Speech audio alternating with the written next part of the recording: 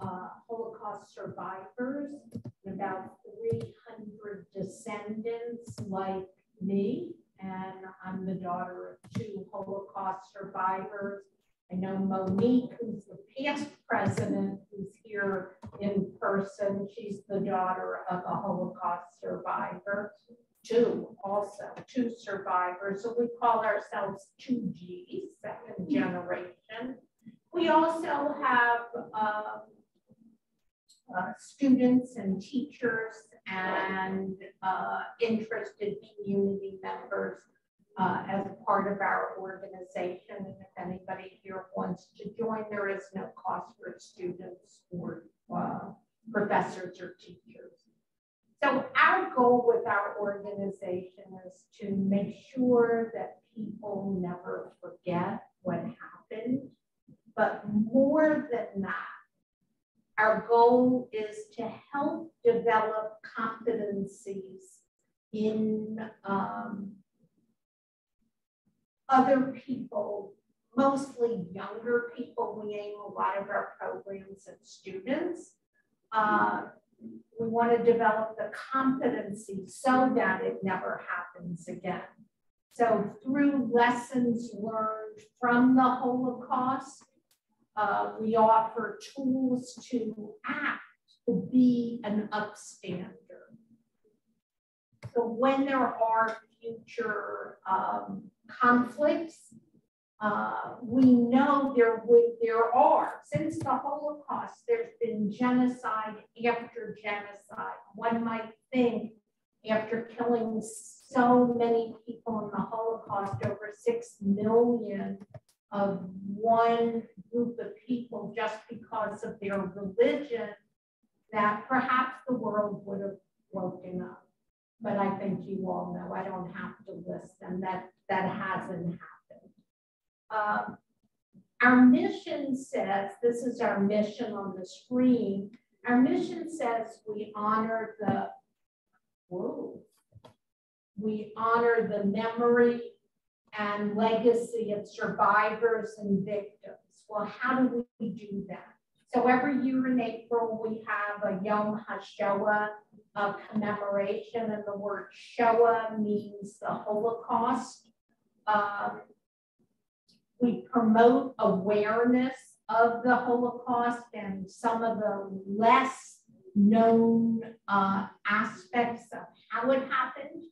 Many people will know concentration camps and might know the name Auschwitz, but so many more Jews were killed by bullets. And hence there's a photo we can't see too clearly, but that was our exhibit, The Holocaust by Bullets, that was going strong in 2020, and it was at the library in downtown Phoenix, and we moved it to Noble Library here on campus, and it was installation finished March 14, 2020. So you know what happened next, it never opened. And that summer, we took it down and shipped it back. So we're bringing an exhibit back to, this time to Hayden Library at the end of February. We also bring speakers, nationally and internationally known speakers. We've had speakers from other genocides, like Clementine Wamaria, who was a child survivor from Rwanda, from the Rwandan genocide.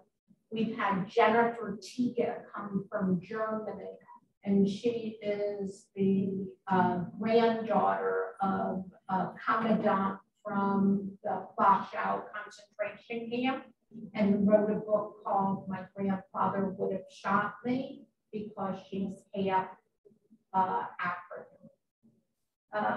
And then on April 4th and 5th, we'll have Father Patrick Dubois come. He's a French Catholic priest who coined the term of the Holocaust by bullets. So we do a lot. We think we do a lot for a small organization. And we have extensive programming for schools. For example, any school in the state of Arizona can ask for a speaker. And now with Zoom, we can service the whole state. Locally, for many, many years, we've had survivors go into the classroom to speak. Right now, we are buying books on the Holocaust or other genocides for classrooms. All the teacher has to do is ask. And we have a new project where we're collecting books on the Holocaust for the Arizona prison system. There's 16 libraries, and we're providing them with books. So we do a lot. So is it enough? Unfortunately, no, it's not enough at all. There have been many instances of hate crimes and anti-Semitism here on ASU's campus, at high school in Mesa had flyers, similar flyers. Remember in the news, there were banners hanging from the overpass of highways. We had Black and Jewish journalists get targeted at their homes with swastikas and posters on their bedroom windows. So obviously it's not enough. Here shows what happened in our democracy. We had a Jewish person running for office, for a statewide office. And this is his poster that was in Scottsdale, up near Frank Lloyd Wright and the 101. Not exactly an area you would expect white supremacists to come and desecrate signs, but I've learned it's all over. This article talks about how the Jews are targeted the most for any kinds of hate crimes that are religious in origin. Are you surprised? I wasn't surprised either, because you think about what happened in Pittsburgh at the Tree of Life and in Southern California. And what we're doing is not enough, definitely. So 2020, there was a survey of millennials and Gen Z, and this had really depressing data. There were over 40,000 camps and ghettos in Europe during World War II. Less than half in the survey could name a single camp or ghetto. They didn't even know the word Auschwitz. So this study really has motivated Phoenix Holocaust Association to continue our efforts and to increase the education programs on the Holocaust and other genocides. So starting in 2018, we began the process to get a bill passed mandating the teaching of the Holocaust and other genocides. And that was when I took the presidency of the organization. And I can remember at my first board meeting saying, this is my goal. And everybody who's been there a lot longer than me said, it's never gonna happen. This is Arizona. So that's all you have to say to me, that it can't happen. So I'd make sure I do my best to make it happen. So we introduced a bill in 2019. That's the bill on the top, and you can see it had lots of whereases and it had a lot of history in it, and it was long and it was really comprehensive. We talked about the Holocaust and other genocides. We made it through the House, but that's it. So we didn't, it didn't pass. So in 2020, we introduced a much shorter bill. So the first bill was introduced by Michelle Udall. She's a Republican representative from Mesa, and she got it pretty far. We came back the next year, and now we have Representative Alma Hernandez, and we got it down to 2 sentences. All it says is you got to teach the Holocaust and other genocides at least twice between 7th and 12th grade. So easy to remember. How can you argue with it? We make it through the House. We testified at the Senate, and then COVID shut the legislature, and I won't go into it, but it didn't pass.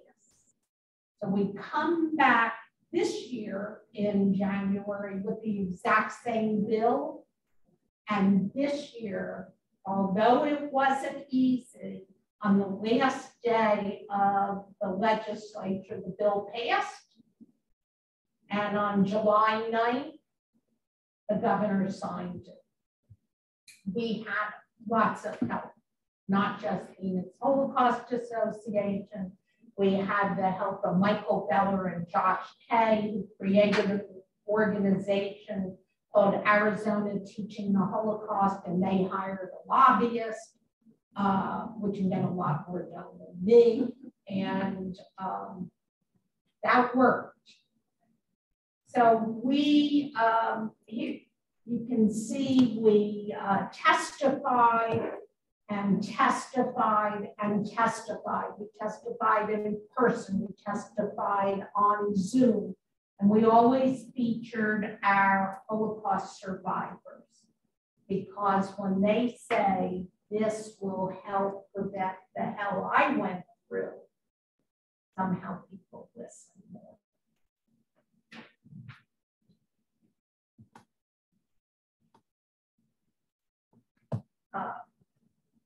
So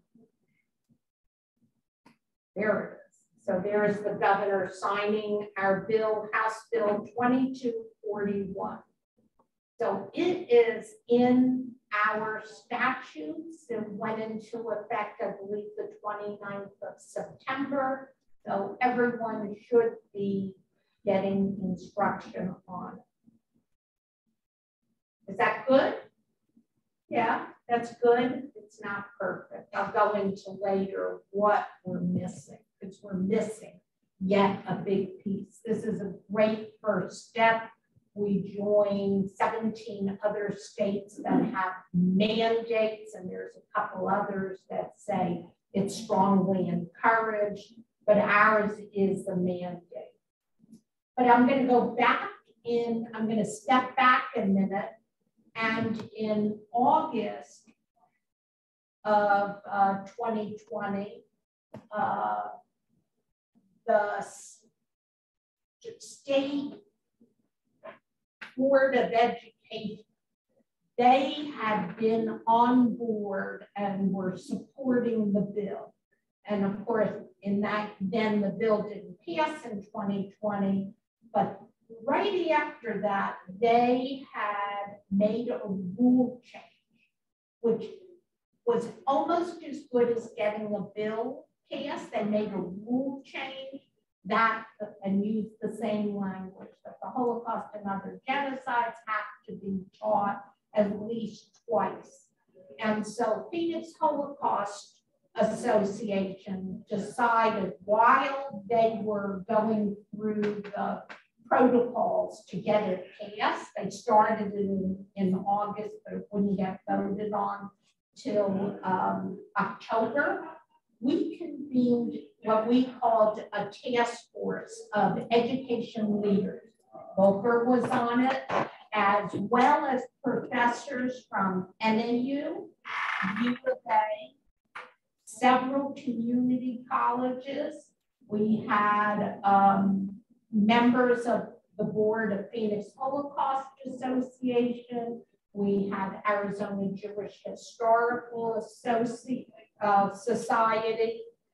And we decided with the Department of Education, so we have the support of the Arizona Department of Education because the school board was putting this rule and was going to have a vote on it. And so by January of this year, 2021, our toolkit was available online. You can see it's on the Arizona Department of Education website. And our goal there was to provide teachers kind of a curated list of books that we recommend, books for teachers, books for students, training programs, curricula, movies, and anything you might need for teaching these subjects.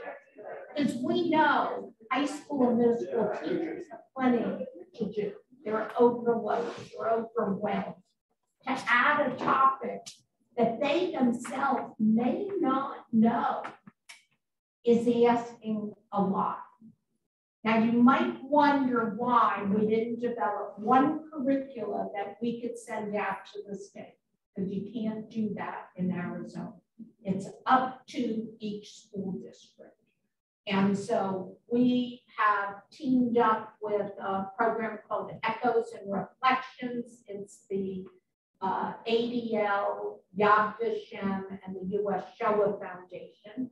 They offer fabulous training programs for teachers. Any teacher in the state of Arizona can take these online classes that are outside of school hours. Most of them are taught by Kim Klett, who's an internationally renowned Holocaust educator and teaches at Dobson High School. And so we are trying our best to offer teachers support where we can. And this is what some of the topics in the toolkit. So when you say the Holocaust and other genocides, well, the Holocaust, that we know well, but there are so many, unfortunately, other genocides. How many do we pick? So we limited it. So in our first iteration, we cover Armenia, Rwanda, Bosnia, or the former Yugoslavia, and Native American. And quite frankly, we felt that was probably enough for a first go round, because it's hard for teachers to cover all of that. So we have tried to make this examples of genocidal violence and ethnic cleansing. So that's what we have today. And then we know this is a long journey and it is not over. So we teamed up with ASU and Professor Benkart, and just this week, this was finally published. And this is a research study to look at what's been done by other states, what's worked, a little bit what hasn't worked, what's the language in their bills, who has state commissions, who has state resource centers, do they feel that's what helped? So we really wanted to understand the key elements of successful implementation of Holocaust mandates. Because it's great to have a mandate, but if nothing happens, what good is it? It's just the paper somebody signed and some people got pens. And so we know here in Arizona, we have a lot more to do. So if you're tuned in, you'll see that we will be moving forward in an attempt to get a statewide commission, to get funded. Won't happen quickly, Right now, we're trying to make sure school districts know about the mandate and have access to the materials, but we're not done. One thing that makes an impact is hearing from a survivor directly. So kids who are in school today are the last generation that's ever going to meet a Holocaust survivor. One of the, well, the man in the middle here, his name is Dr. Alexander White. He was one that had testified at the House and the Senate. He's 98. He just had a hip replacement. And he's, we believe, one of the last, if not the last, Schindler Jew. So if you watch the movie Schindler's List, you know that about 1,200 Jews were saved. That's how Alex was saved. Alex is doing a program for right now for U of A Medical School for their bioethics faculty, where he has recorded testimony. He's a physician himself for the medical students so that they have an appreciation as well, which we're pretty excited about.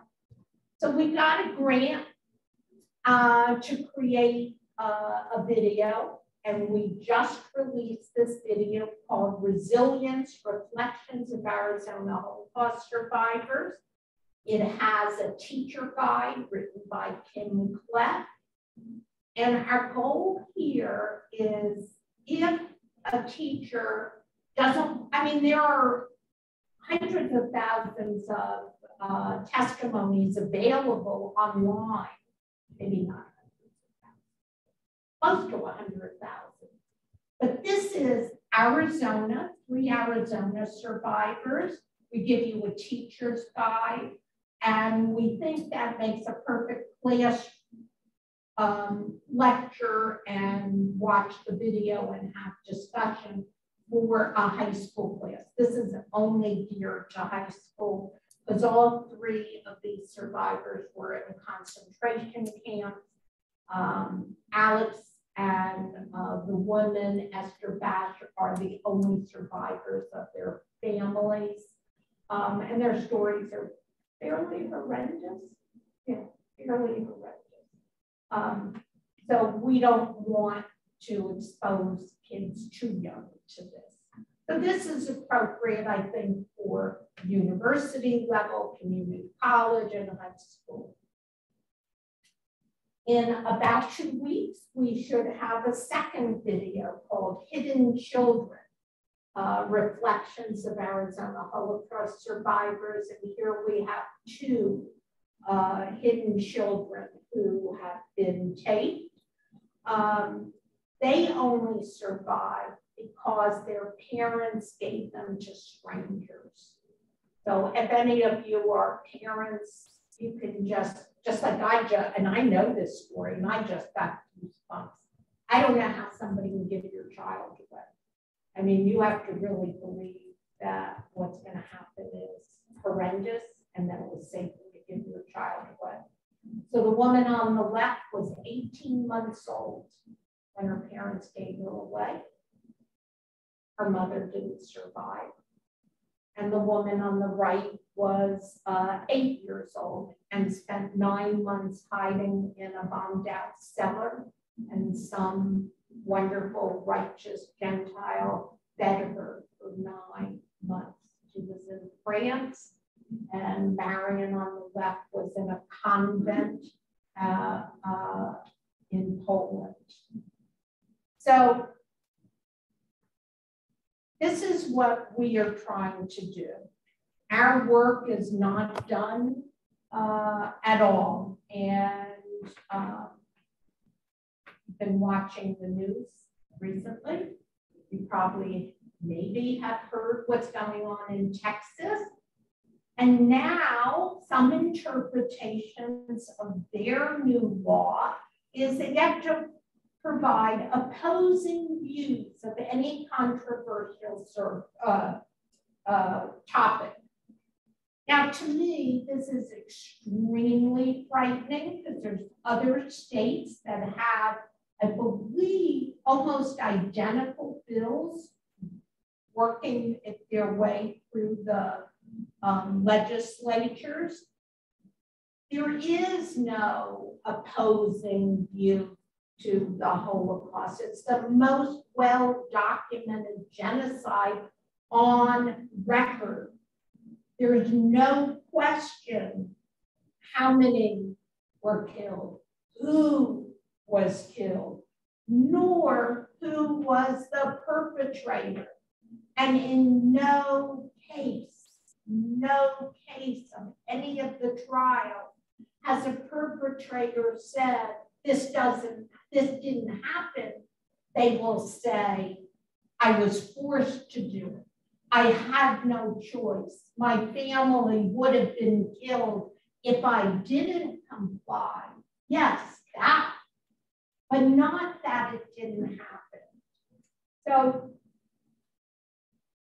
to me, that's reason enough that we have to keep pushing for this, because we want students to learn. So when they're confronted with hatred and when they're confronted with prejudice, that they will do the right thing, or we will continue genocide after genocide. Thank you.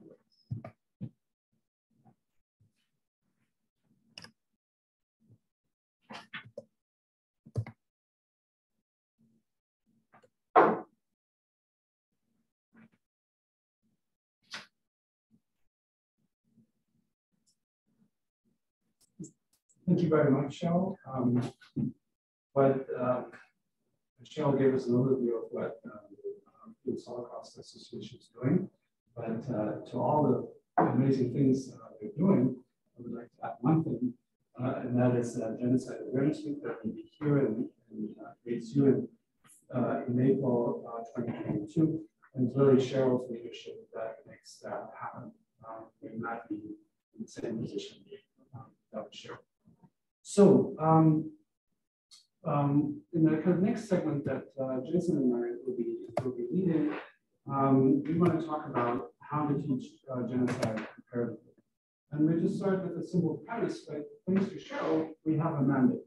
And the mandate, throughout its various iterations, has Holocaust and other genocides. So it takes the Holocaust as the paradigmatic with genocide, around which the vocabulary of genocide was established, the research methods, the oral history methods, right?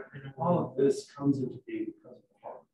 We need to use that scholarship experience to inform the study of origins. But it is also very clear that there are very different kinds of resources available for the study of the Holocaust as there are for other genocides.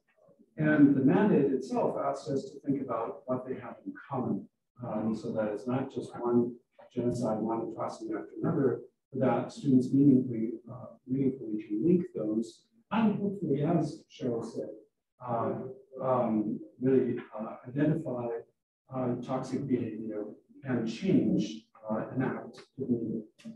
So what Jason and I are going to do in the next few minutes is to think about, okay, what should such genocide comparative genocide education do? It should probably do something like teach awareness, ethics, and empathy.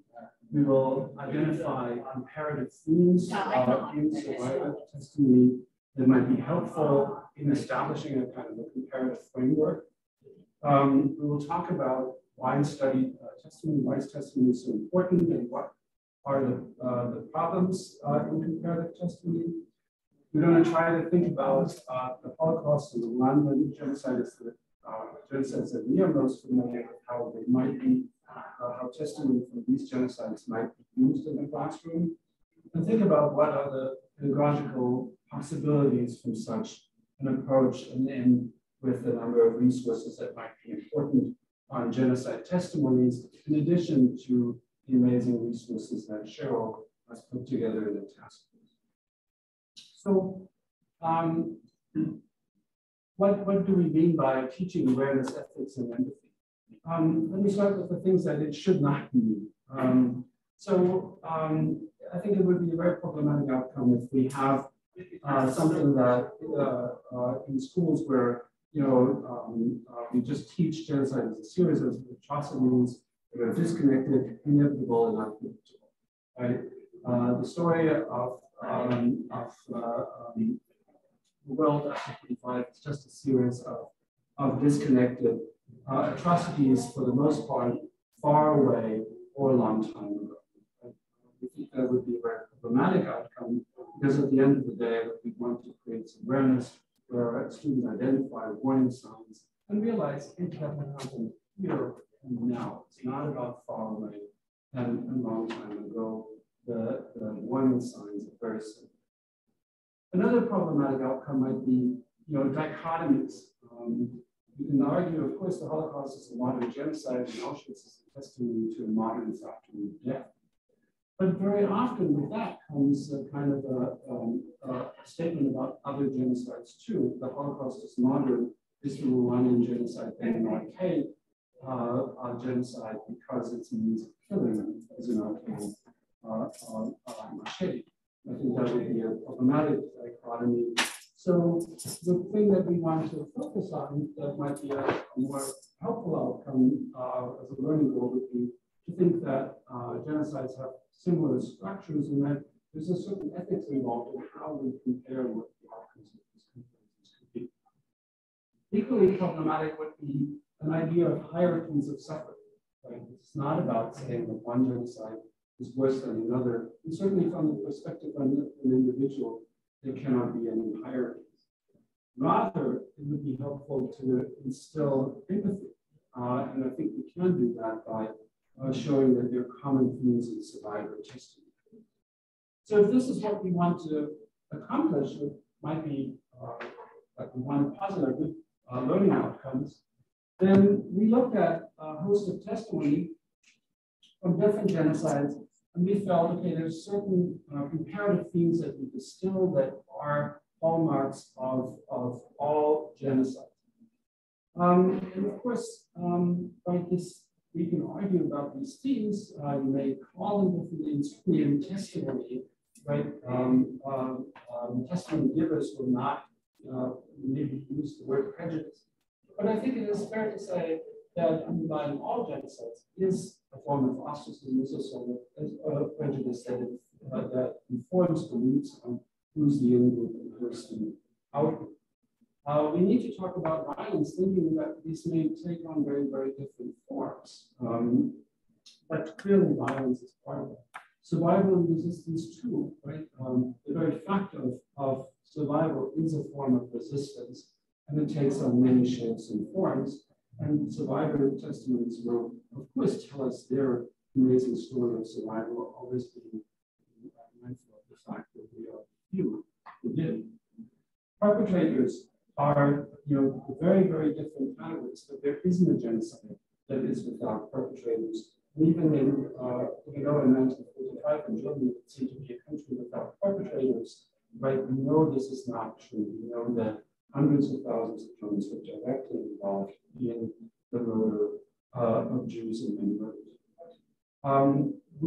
But in addition to perpetrators, right, we know and survivors talk about different forms of conformity. No survivor testimony is a testimony in isolation. Even if someone is in hiding, there was someone else who put them in this position, or helped them, or from whom they were hiding. Right? This is not an isolated story. All genocides rest on ideology, and it is interesting that in survivor testimony, of course, the ideology that informed their ostracism is something that survivors confront and grapple with. And all genocides end with some kind of coming to terms with the past and some form of justice. Student Eisenstadt said this is more often imperfect justice or no justice at all. So if we we take these themes and we argue that these can be found in testimony of all genocides, right? Then we can look for these and use them as teaching goals. What might be the pitfalls of that? Well, these themes are, of course, very abstract. Right? That's really just something about what we find in this testimony. And the goal, of course, is to create universal themes, and inevitably, right, abstraction will be a problem here. But I do think that in all of these, or behind all of these, are expressions of essential value. Right? Survivors may not call these things the way we call them, but they grapple with these privately.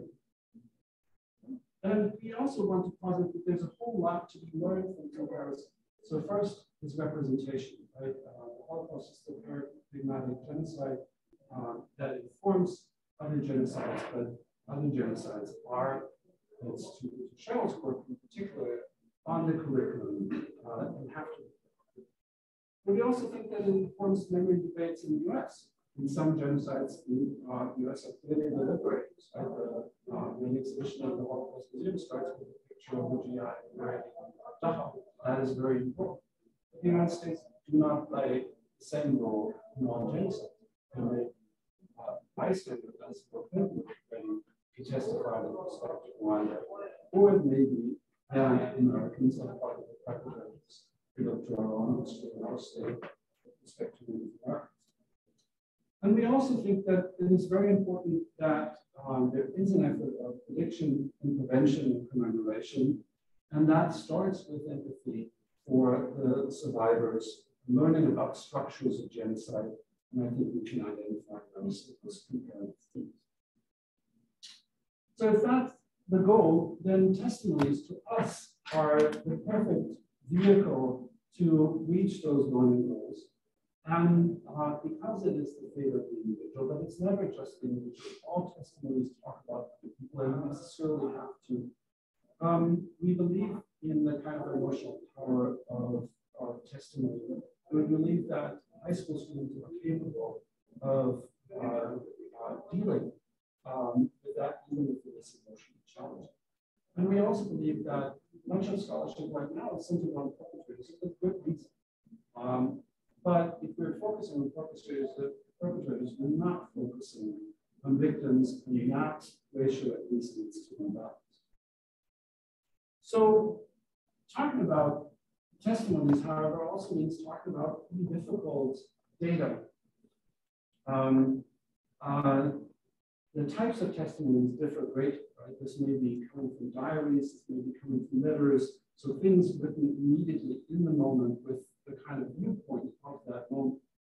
They may be courtroom testimony enriched by a whole lot of other evidence, but it may be interviews done years later where the victim or the survivor has become an expert of their story, and they've read a little bit, they've verified their story with others. So of course, this is a very, very different kind of testimony as testimony given, say, in 1946. And we can see that we compare, for example, David Boder's recordings of 1946, given in EP camps, where he's just literally holding a microphone to people and saying, what was your experience?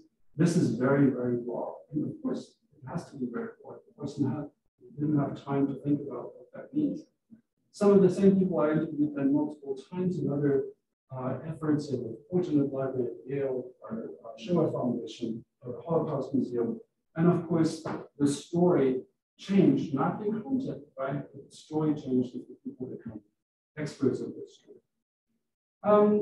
It's also very, very different stories, right? We can grasp an enormity of different experiences, hiding, resistance, flight, risk. We're dealing with very, very different people. It is no surprise that a large number of the Holocaust testimonies that we have come from people who are very middle class, very articulate, read a lot, they have something to say. And that's good, right? There's no reason not to collect these testimonies, but there's another story that is much less representative. So who do we interview? What about their age, their gender? What are the cultural differences, their places of origin, their education levels? All of this matters a lot. And then there is a big difference in availability, right? So thanks to the Holocaust Museum, there is a whole lot of materials available, and that's fantastic. But clearly the same is not going for other genocides. And in different format, they also differ in terms of kind of ending what's been done to them. So the Shoah Foundation is, for example, excellent, very well done. They met a whole lot of people, but they rest on a pretty strong kind of interviewer interference, right? Drives me crazy, but right, these are valuable sources. We can do this differently. So testimony is difficult, but it's not impossible to work with. And what it can do, and I'll start on this for the Holocaust, and then Jason will continue for Rwanda. So I think it's about, kind of problematizing, confirming, engaging with narratives. The narratives about the Holocaust stress, for example, the zeal to murder each and every Jewish person in Stephen Katz's work is important here. And if we look at the kind of testimony that we get, then clearly we can see that kind of zeal, the prejudice, the ostracism, all of that in survivor testimony shows this approach that there is no escape from the Nazi regime. Other scholarship, particularly by Götz Ali and others in that vein, Christopher Baumann, of course, talk about the mobilization of a large part of the German population to participate in or tacitly support the genocide. And yes, we find this in testimony too. This constant fear of quite literally your neighbor and what your neighbor might do to you is something that is very regular in testimony. Sigmund Baumann drew our attention some time ago to the modernity of the Holocaust as an industrialized mass murder based on rational planning. And that's an important argument to be made because it speaks directly to Western Europe, right? This did not happen in a country far away, or this happened in Germany, maybe one of the most modern countries of the time. But at the same time, it also captures only a fraction of this, right? And Applebaum drew attention to the fact that most victims of the Holocaust never saw a concentration camp from inside, but they died in ways that are much less modern than Auschwitz may suggest. So, but testimonies capture the breadth of experiences, of which the camps are an important part, but not the only. We can talk about secular colonialism. Dirk Moses is a proponent of this kind of scholarship, and indeed we can find overlap and argue that the Holocaust had a colonial logic led German settlers were to replace converted Jews and enslaved Slavs. And we can find that in testimony too, because it is always about property. It's about land. Who takes the land? Who takes the house? Who takes the furniture? Who takes everything? And very often it is either the neighbors or it is imported Germans as settlers and leaders. So this is just one way how these testimonies can confirm, problematize, and work in the classroom. And we find this. So, would you talk about that?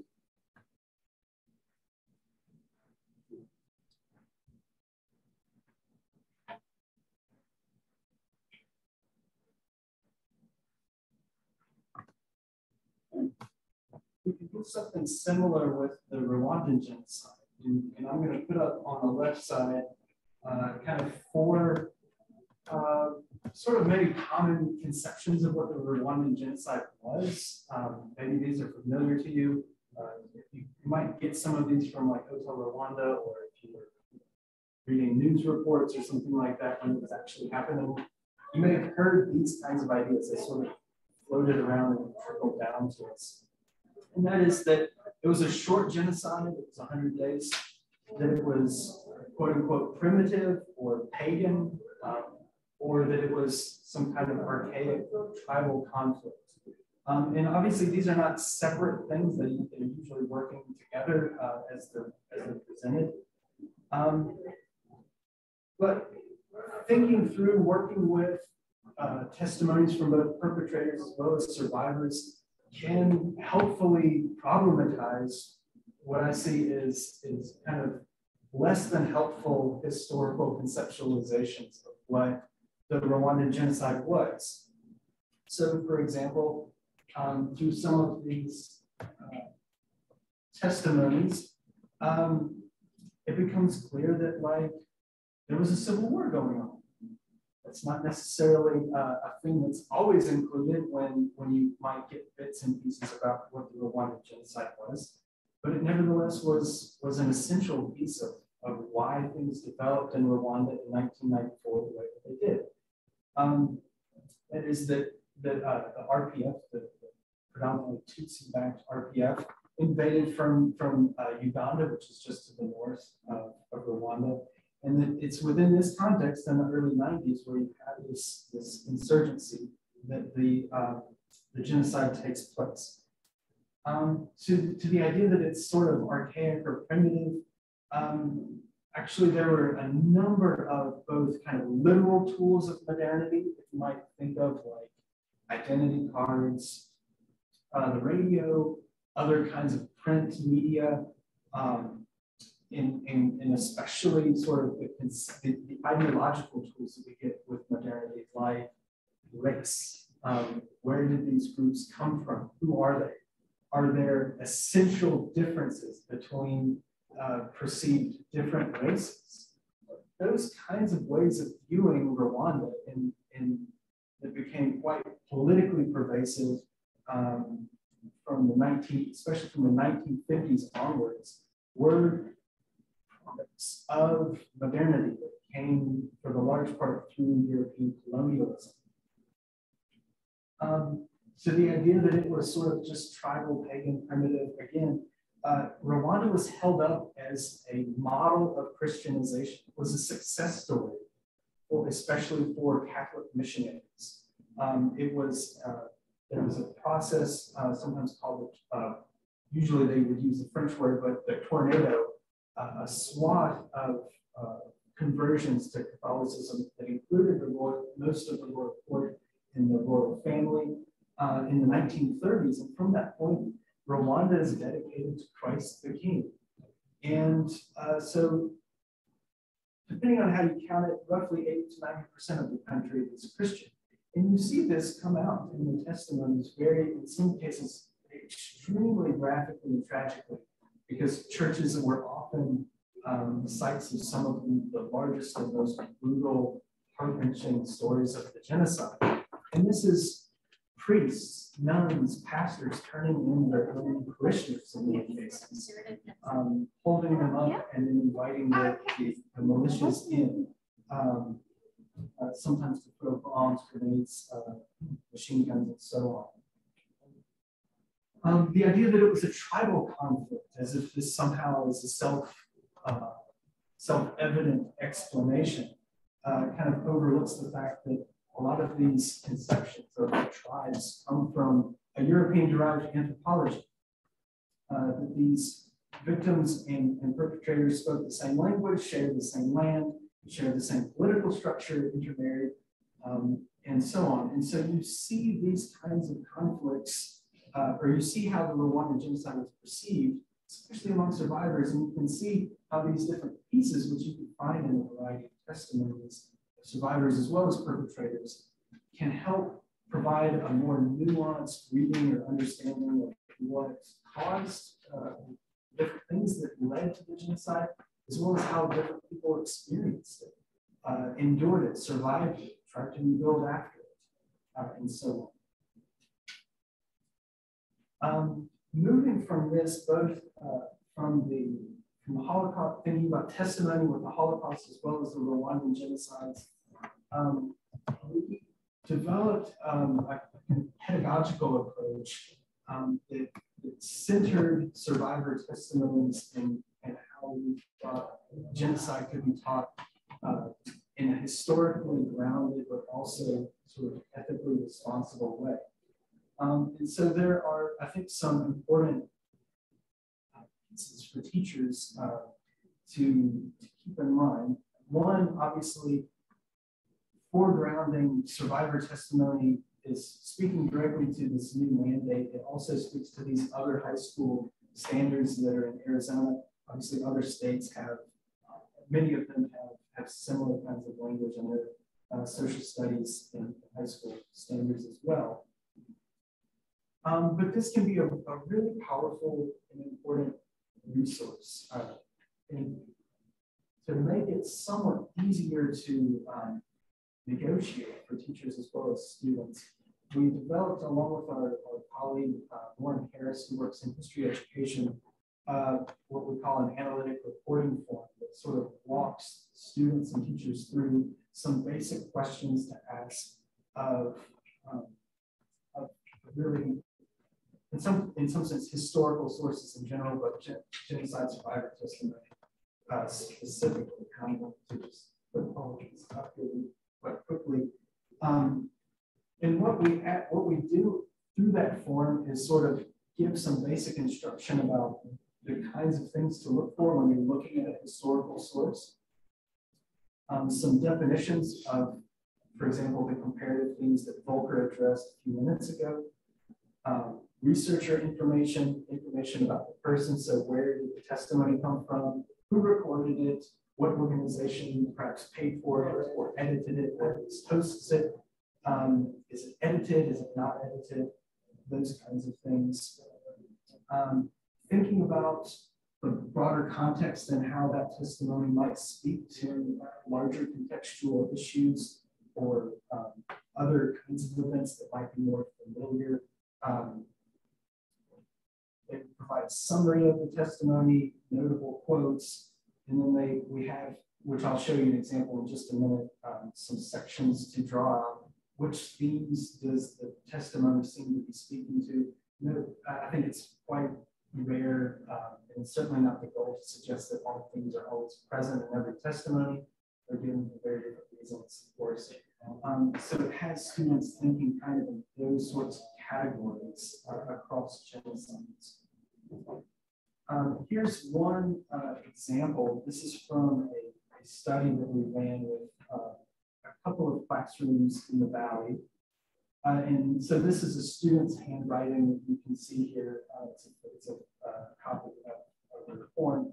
And the two categories that they're writing about, and this is from a testimony dealing with the Rwandan genocide, are conformity and ideology.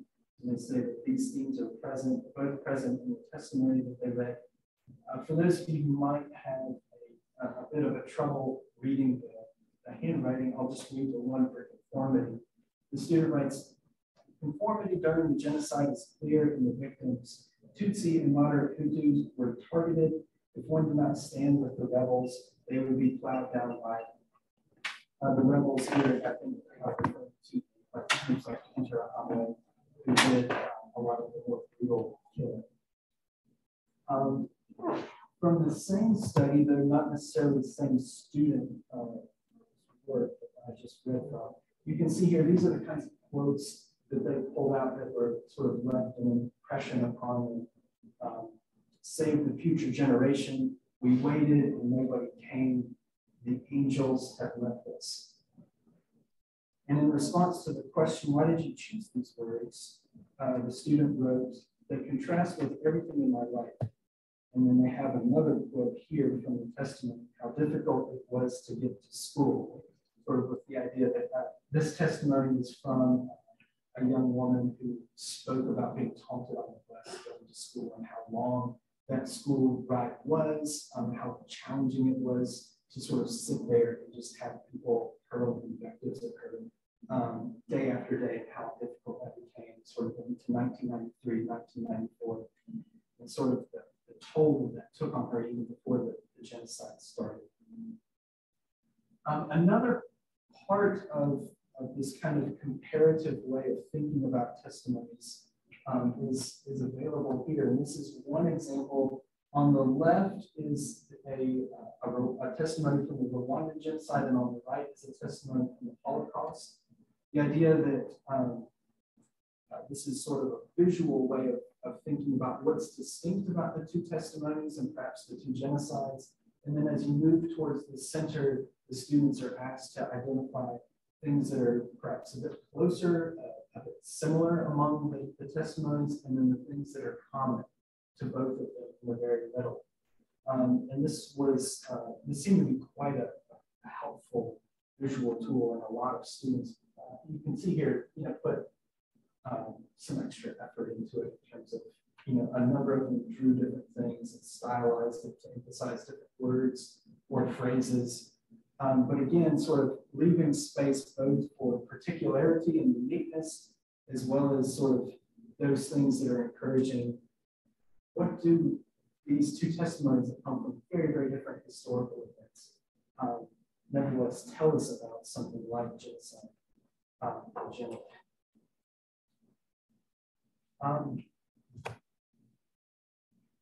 In thinking about sort of using this in the context of a high school classroom, we think that sort of this approach to teaching something like genocide is really quite important from a student's perspective. Because it shows, it allows students to do original, what we would call here authentic tasks, but original historical research with primary sources, which is really like the heart of what historical inquiry is about, should be about, engaging with those sources that are produced in and around the events themselves, hearing from people who are directly impacted by them. And it engages students in that process at the high school level, which I think is important. Doesn't simply leave it to sort of secondary type sources to make history. It also encourages a different kind of contextualization. And that is not just sort of placing events in a kind of a timeline or some sort of broader frame, but contextualizing individual experience with respect to these, sometimes what we call world-changing events. So you also have to think not only about how this individual's testimony might be reading was impacted by that, interacted with it, maybe affected something within it, but also sort of using that to also think about how the source came to you. So you're contextualizing the source and its availability to you're maybe changing your conceptualization. So, and in giving, or at least suggesting, some comparative themes as a kind of analytical through line, so that these things aren't simply hanging on something like the overwhelming emotional traumatic nature, and kind of just not having anything to connect those things to conceptually. It can be a way to perhaps reduce some of the emotional impact. Not reduce the impact, but reduce the sense that there's nowhere to put this except for being overwhelmed.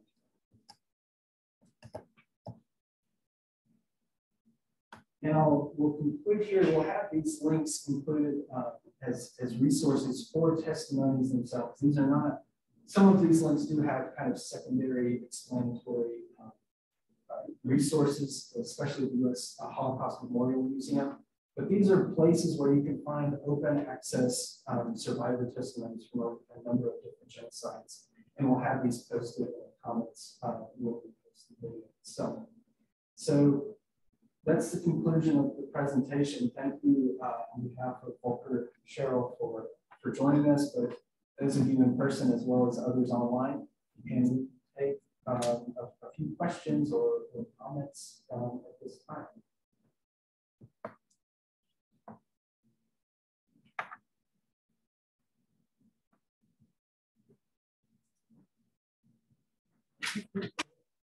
Were you able to gather any feedback from high school teachers about this project?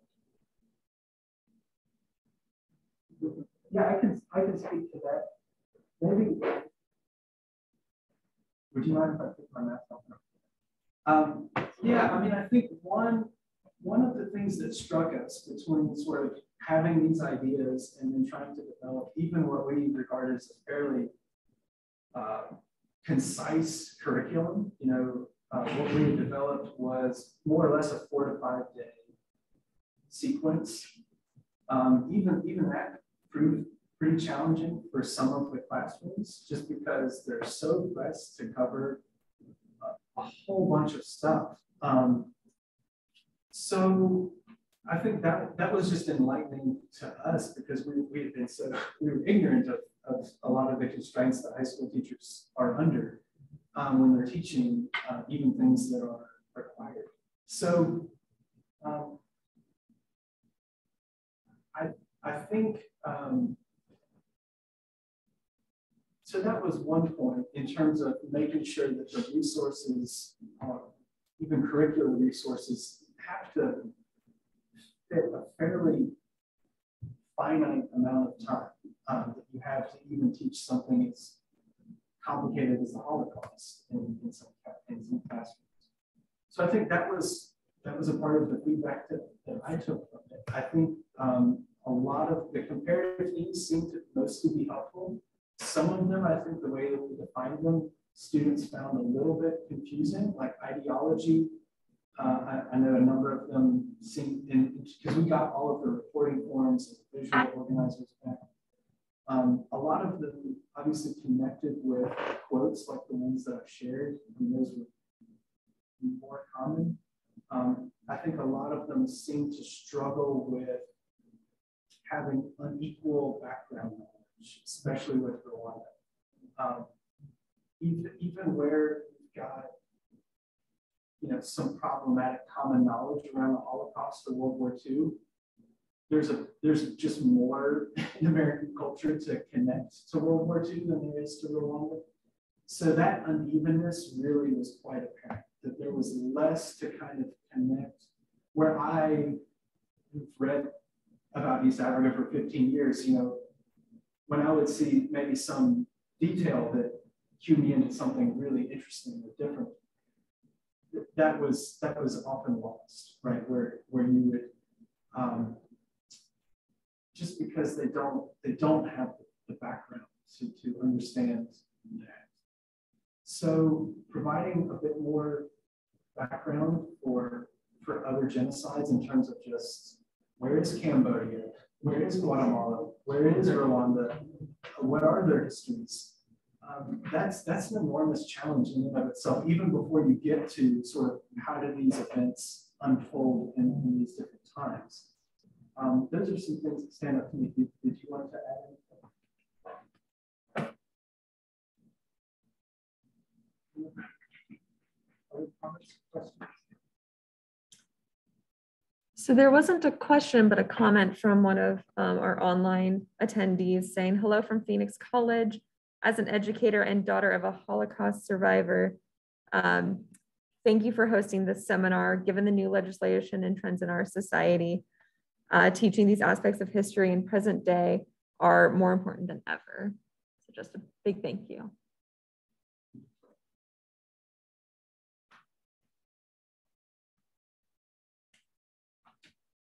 I don't know if it's more of a question or a comment, kind of half one. But one of the things I've noticed fairly effective in teaching comparative genocide is with Rwanda and Cambodia specifically, a lot of survivors, but especially children of survivors, are the age of some of the students and or college students. So I noticed that a big trend is Holocaust survivor testimonies. Is there any implementation of kind of the narratives of these children that have this, that they're in the same kind of age group as the high school students? Have they been able to speak about their experiences and what that's like to show that genocide isn't something that happened 100 years ago? It's something that people who are the same generation as you experienced. So I just didn't know if there's any of those type of resources available. That's an interesting question. I do think that, as far as I remember, in the study that we did, I mean for each one we had maybe like 6 testimonies, and a lot of them picked up on places, like the girl who was going to school, right? I mean, so a lot of the survivors spoke, were reasonably young when this was happening. And so they were speaking as teenagers, or sometimes, they were sometimes younger. And they're not particularly old now. I mean, I say that because they're my peers, but I probably appear rather old to a 15-year-old now. And so I do think that a number of those stories are, in terms of Rwanda, are stories of youth surviving. I think when it comes, maybe I'll go a little bit more academic with it. When it comes to sort of thinking about what the Rwandan genocide is now in Rwanda, it's in a tricky spot for a number of reasons. But one is that you sort of have the coming of age now of a generation that doesn't remember it. And now they're young adults up to almost 30 now as being older ones. And so the politics of memory about the genocide in Rwanda are impacting this, in the sense that whereas you might have some older testimonies that scholars have found that would deviate from what you might call the orthodox government-approved narrative of what the genocide is, I don't know that you're going to find that among some of the younger ones who are kind of thinking of the second generation, so to speak, that are coming of age now.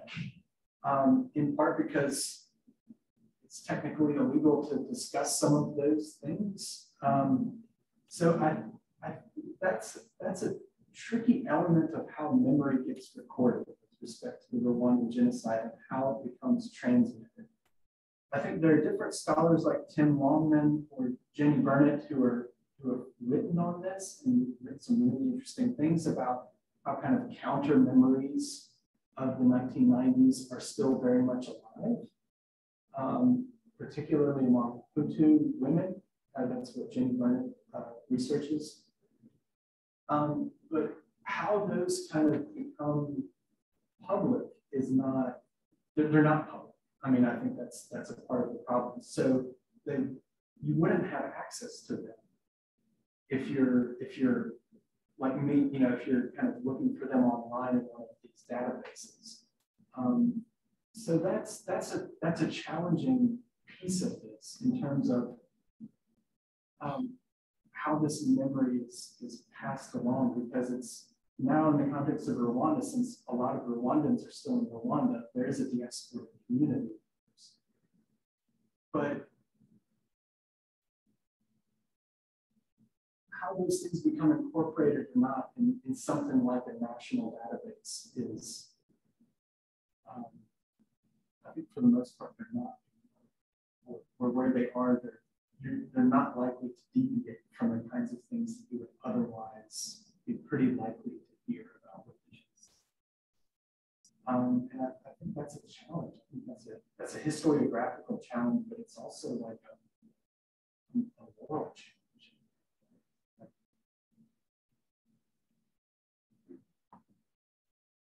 Well, probably feel I can ask a question to you. So it's clearly the second generation is how do you feel that the second generation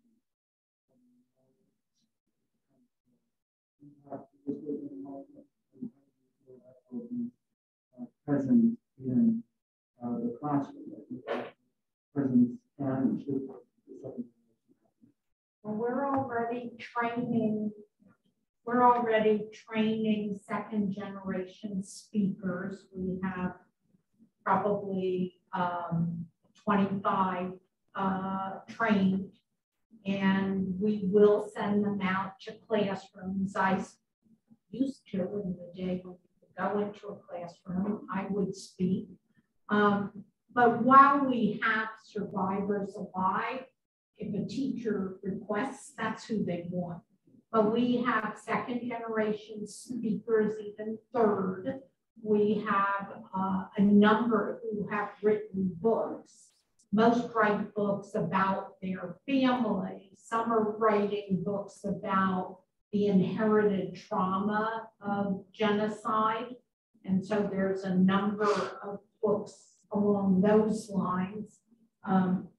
Our next video, I received a grant to do survivors, and then next year it'll be on second generation.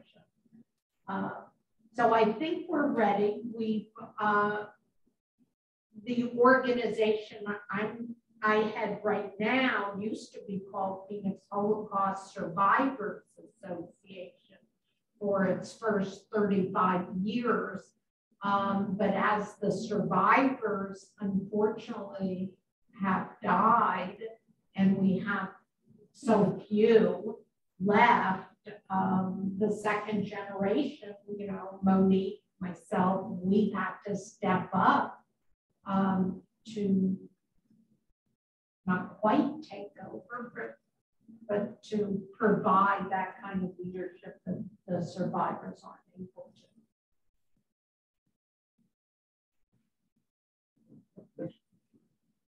I just had a comment. I think it's very tangential out here. But again, like you said, one of my first thoughts was geography. Where do these things happen? Where do I fit more? The other thing that I see that could be so crucial in this discussion is that the idea of what a refugee is has been lost in what a refugee is. What are they seeking refuge from? It's the idea of well, people just want to come to the United States. So I think this whole program of study will be very helpful to our understanding of current people, what they're experiencing, whether it's leaders or people from Somalia or whatever. Anyway.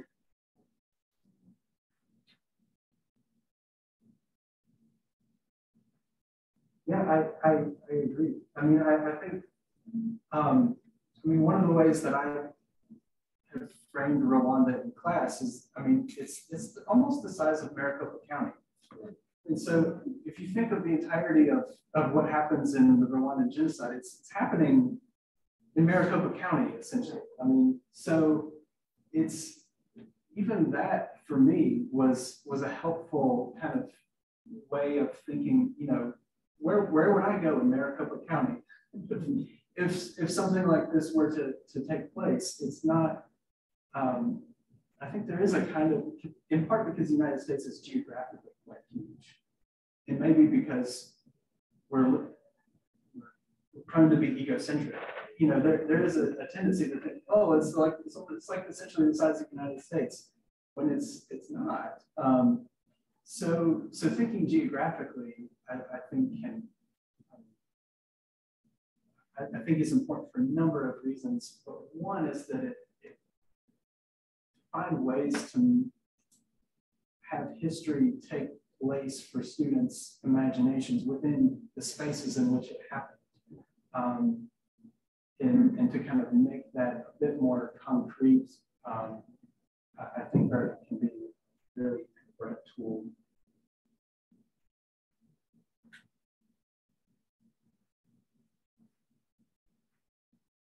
All right. Thank you so much for coming. It's a pleasure to get to know you a little bit.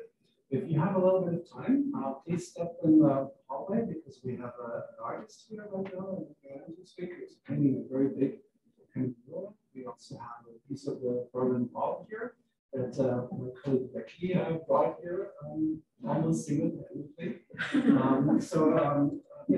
Step in and take a look. It's a pleasure to have you.